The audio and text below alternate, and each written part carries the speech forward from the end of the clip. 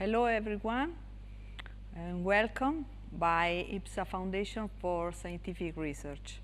Our mission is based on three main activities that are educational, art and science, and culture and health, because we like to promote the culture of frontier science, and to do that we organize a lot of forums. We enlarge every year scholarships and fellowships for young researchers, and we like to disseminate science culture through activities like a contamination by art and science. In collaboration with Professor Franco Cavalli, we are pleased to invite special guests every year for the International Conference of Malignant Lymphoma in Lugano. And for these special occasions, this year we have a very special guest. So now I ask to Professor Alimonti, component of our scientific board, to introduce our guest. Thank you, and have a nice lecture.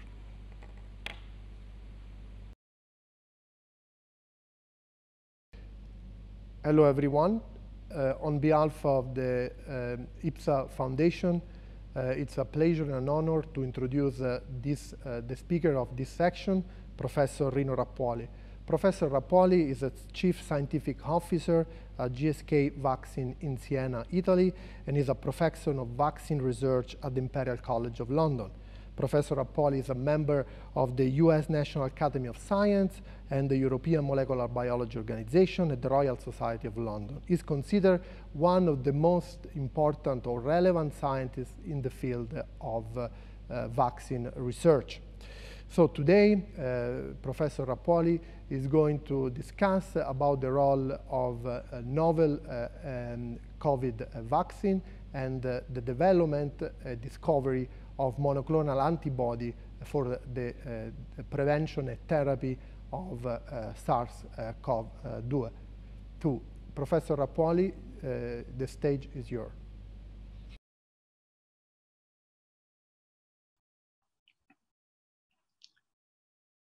Well, good morning, everybody. Today, we're going to talk about vaccines and monoclonals and how they will help us to regain our freedom. We'll get back to this title at the end of my talk so that we'll be clear what I mean. We're going to talk about pandemic. When I talk about pandemics, I always start my talk with this slide. This slide shows the view of Siena, the city where I live in Tuscany, Italy. And the reason to start with that is because Siena has a long history with pandemics. And I think it's sometimes useful to go back and see what the pandemics did in the past. To understand what happens in Siena, we need to go back to 1348. 1348, Siena was one of the most powerful economies of the time. Was located between Rome and Northern Europe. All the traffic was going to the city. They've been very good in establishing trade, hospital, the banking, and the city was very rich. Everybody was stopping there. And like it happens in rich cultures, basically architects, poets, painters were going to Siena, a lot of really flourishing culture. And in Siena was the school of Siena, the first school of painting that happened in the Middle Age. And here you see a beautiful picture of Ambrogio Lorenzetti in 1330. And in this atmosphere of rich, flourishing culture, and basically the Sienese decided they wanted to do something spectacular, something will remain forever. And they decided to build the largest cathedral ever built. At that time, building the largest cathedral meant building something that will tell the power of the city. Today, I think if you wanted to show your power, you build the tallest building in the world. At that time, it was the largest cathedral. So they started, And 1348, they started building, and they were building the facade of the cathedral. Here you see what they were building. The facade of the cathedral was monumental, huge, and was facing south, basically telling to the people coming from Rome, look, I mean, you are entering a city as such a powerful cathedral. But unfortunately, in May 2038, what happened was the Black Death, the plague, arrived to Siena. And that basically in 3 months, from May to September, killed 2/3 of the population. The architects died, the painters died, the populations died, the city was not rich anymore. And basically that dream was never finished. And today we have this wall, which is left from 1348, which has never been finished. And the cathedral a couple centuries later was much smaller than the original dream, still big, it's like beautiful, but nothing compared to the cathedral was supposed to be. This is the inside from the same wall. This was supposed to be the inside of the cathedral. And I call this wall the largest monument to infectious disease ever built. Because a microbe, not visible, basically can get to a flourishing economy, destroy the economy, kill the people, and change the history forever. That's the history of 1348 in Siena.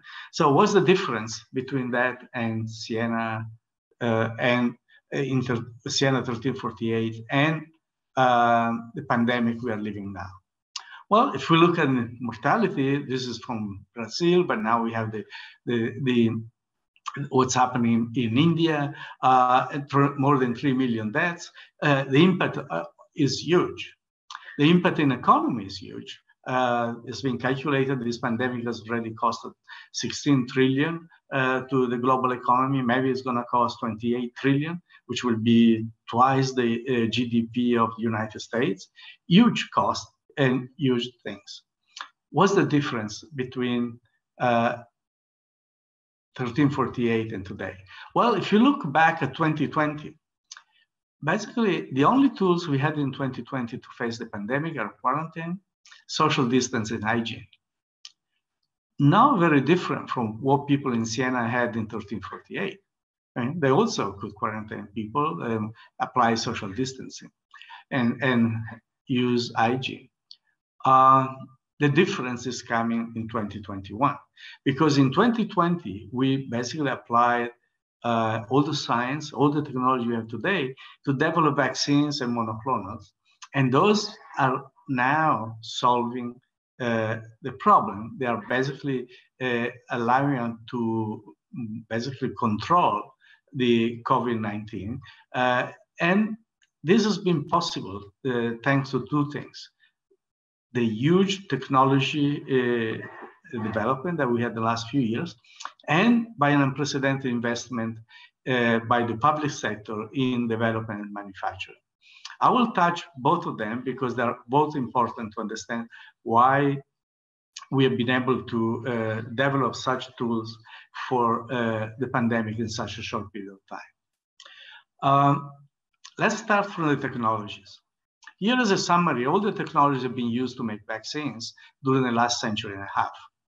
Basically, we started with a very empirical approach to vaccination. And this empirical approach was basically meant growing bacteria, viruses, and killing them and injecting them. Then we started to have new waves of technologies, 1980 recombinant DNA, glycoconjugation, genomics, reverse vaccinology. And today we have an explosion of new technologies that are basically changing every day the way we develop vaccines and other tools. So much that I believe that today we can do things that 5 years ago we were not able to make. And I believe in 5 years we'll be able to do things that is difficult even to dream about today. That's such as the evolutionary technology. Now, for COVID-19, basically there have been 4 technologies that really made the difference. And those are summarized in this slide. Number one is what I call internet-based vaccines. Number two is what I call structural vaccinology. Three is the synthetic biology, the ability to make synthetic RNAs. And four is the ability to use adjuvants.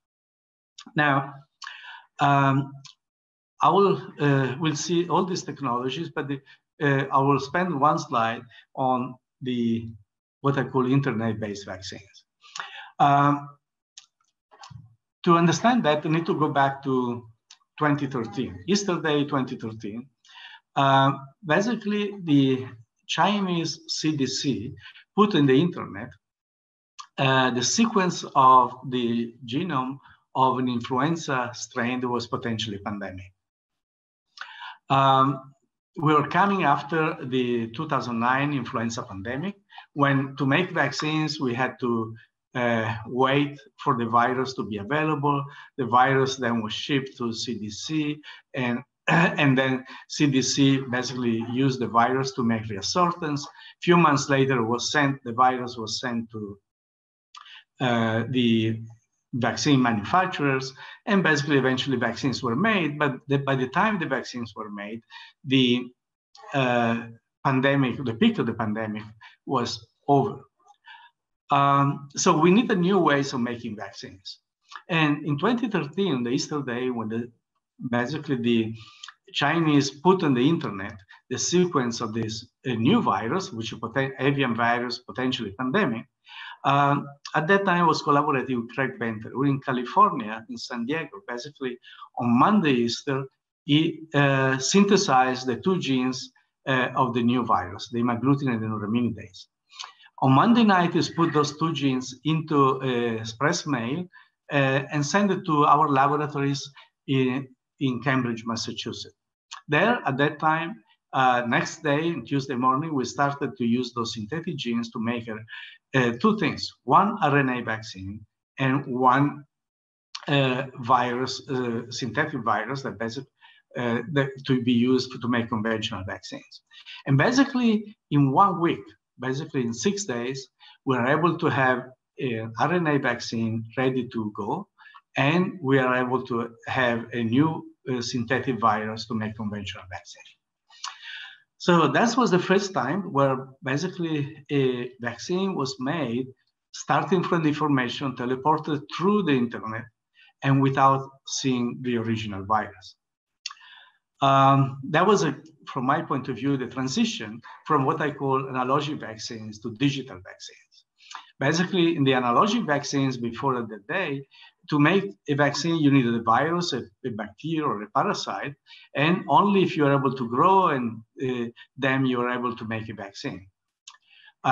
From that moment, basically, we didn't need anymore to the real viruses. We just need information. Information teleported through internet, designed by computer to make synthetic genes, and then you can make vaccines. So that's the technology which has really allowed us to make vaccines very quickly. The other thing which has really made an incredible acceleration in vaccine development has been the investment of the public sector. Basically, public sector, mostly the US government, with more than 10 billion, but also Europe, UK, Japan, have put together more or less 15 billion, which has been extremely important. Why is that important? Well, to understand that, we need to understand the vaccine development.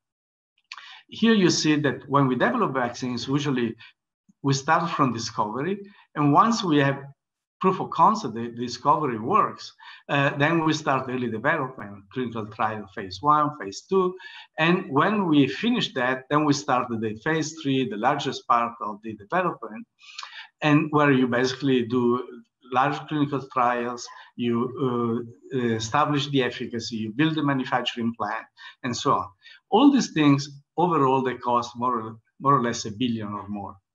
Obviously, you never do the next investment unless the first one is successful, because otherwise you will throw away your money.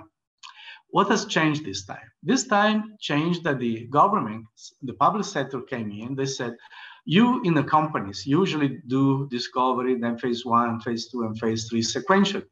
And takes you basically between 10 and 20 years to make a vaccine. We cannot do that. The public sector, I'm going to take the risk. Here's the money for you, and you do everything in parallel. So you do discovery. As soon as you have an idea that your discovery works, you start a phase 1. As soon as you have safety for phase 1, you do phase 2. As soon as you have safety and you have selected those, you do a phase 3. And you do everything in parallel. And the government, the public sector is taking the financial risk. And that allowed us to develop vaccines in 10 months. It's important to understand that while there was a huge risk on the money invested, because if it didn't work, the money was thrown away, in doing this parallel development, no risk was taken on the safety of the vaccines. So I think that's the message I wanted to give. That's why we went so fast. The vaccines were made basically at 3 types of vaccines. Basically, internet, making synthetic gene, and then the synthetic gene was used to make 3 types of vaccines. RNA vaccines, completely synthetic, they were able to go to the clinic in 66 days. Viral vectors, the synthetic gene is put into a vector, and then the vector is grown and used as a vaccine. Or the synthetic gene is used to engineer a cell, plant cells, mammalian cells, or insect cells, and then you ferment the cell, you purify the protein, and the purified protein is mixed with an adjuvant, and you make a vaccine. So these are the 3 types of vaccines that we made, mostly, and these all derive from synthetic gene. How do they look like? Here you see all the companies made the viral vectors, the RNAs, and the proteins plus adjuvants.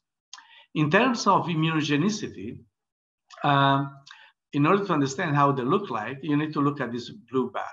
This is basically the titers of neutralizing antibodies found in convalescent patients.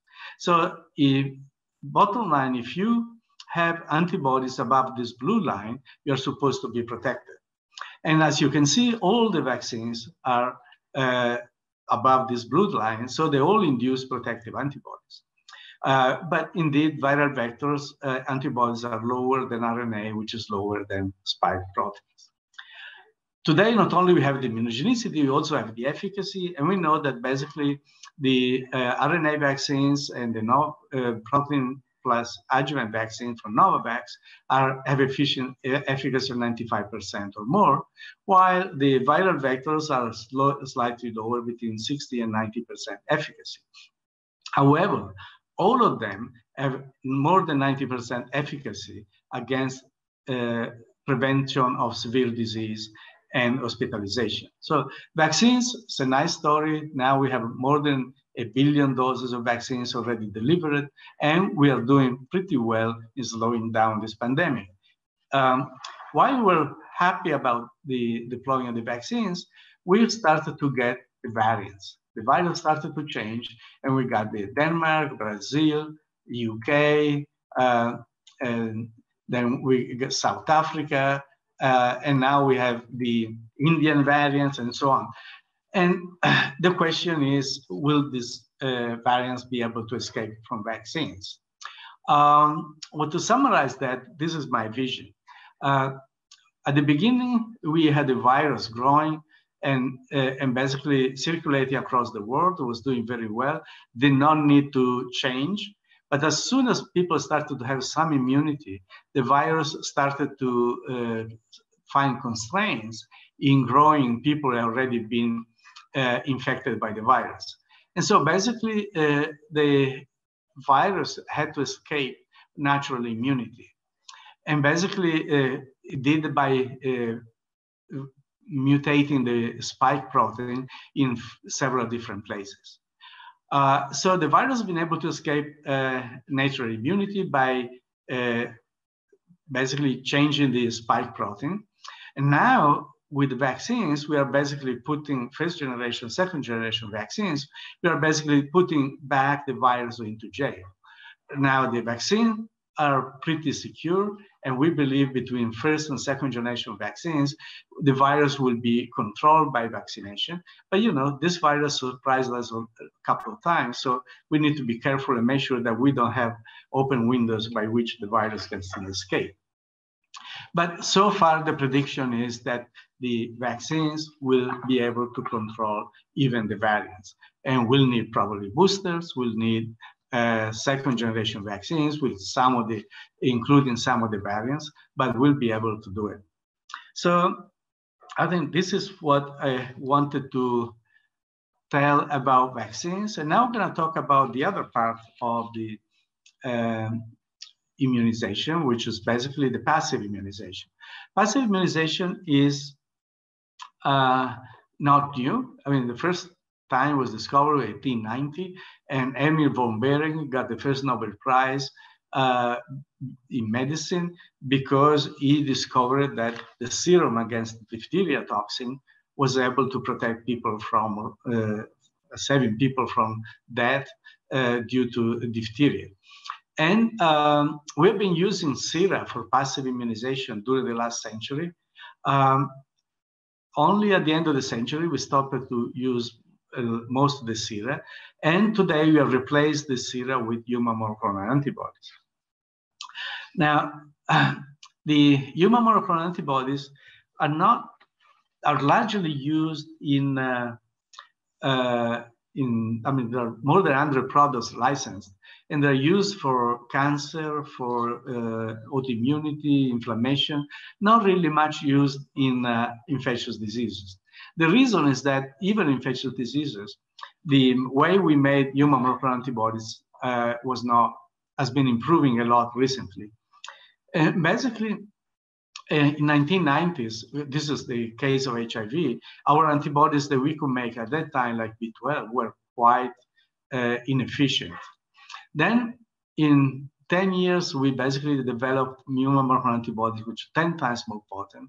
Then we got another 10 times more potent. And today we are able to make human monoclonal antibodies against HIV that are 1,000 times more potent than they were used to be. So with this new technology, which is quite recent, was just available when the COVID pandemic arrived. And so we decided, we and others decided to make human monoclonal antibodies using the latest technologies. And the way we did that is basically we took blood from convalescent patients from the University of Siena, the Istituto Spallanzani in Rome.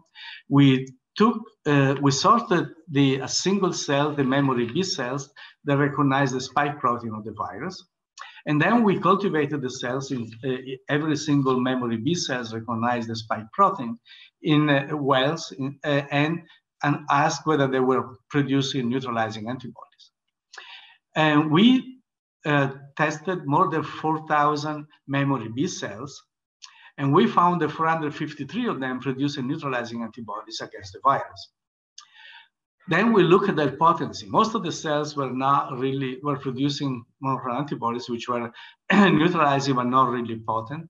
Some intermediate potency, some a little bit better. But out of the 2,077 cells, only 3 were really making very potent, extremely potent human monoclonal antibodies. They will neutralize the virus below 10 nanograms per ml. We decided to pick the 3 of them and eventually picked 1 for industrial development. And we realized that these monoclonals, monoclonal was basically recognizing the tip of the receptor binding domain of the spike protein, basically preventing the binding of the virus to the receptor.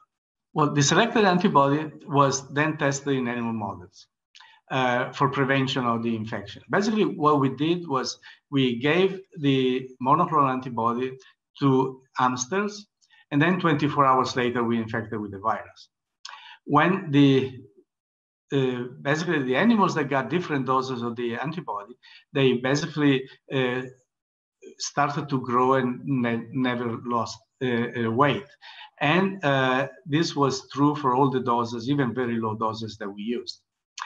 The control animals that received nothing, like the red line, basically lost weight and never recovered, while the another group where we gave an antibody against influenza, which was not supposed to do anything, also lost weight and never recovered. Finally, we looked at whether what's happening in the lungs, and basically, remarkably, by day 3, there was no virus in the lungs of these hamsters anymore, while in the control was plenty of virus. So basically, this antibody that we selected was able to prevent, basically to neutralize the virus in culture and prevent the disease in animals. So we decided to move that. So here's a timeline, what we did. From the initial, we started in February, basically by June, we had selected the lead antibody. Then we started to make a cell line, industrialize, and go GMP manufacturing out to clinical trials. At this time, we have finished phase 1 clinical trials. We are in phase 2, 3. And in the meantime, the variants came in. And as soon as the variants came in, we had to ask the question whether this antibody would be able to control the variants. And indeed, we've been able to see that this is able to control the UK variant, the South African variant, the Brazilian variant. So the antibody that we have is really able to do to control the variants we have so far. So that's our story. In the meantime, other industries have been developing antibodies. They're a little bit ahead of us, like Eli Lilly, and they've been showing that basically the Eli Lilly antibodies, they showed 87% efficacy against hospitalization and death, thanks to the antibodies. I have to say that unfortunately, the Eli Lilly antibodies are not effective against the variants. So this one, the FDA had to remove the approval for this one. Another group, GSK Vir, also developed an antibody that's shown 85% efficacy against hospitalization and death. And recently, Regeneron showed that basically this antibody has 81% efficacy in preventing disease. So the antibodies are working, they prevent disease, they're going to be very complementary to vaccination, because obviously vaccines are very important and effective in preventing disease. But once people are infected, you need a therapy, and the vaccine cannot be used for that. So I think the antibodies are perfect complementarity. They are being developed, they are being deployed. And so basically, I want to conclude now, going back to my title. And here I put the Statue of the Liberty, because I think that thanks to the technologies, the investment, the scientists, the collaboration has been going on globally. Today, thanks to vaccines and human monoclonal antibodies, we can get back our liberty. Why do I talk about liberty and freedom? Well, because this pandemic has taken away our freedom to go out, to walk, to work, to travel, to meet friends, to visit relatives, to play sport, to go to theater. And all these things hopefully will come back thanks to the huge global effort to develop vaccines and monoclonals.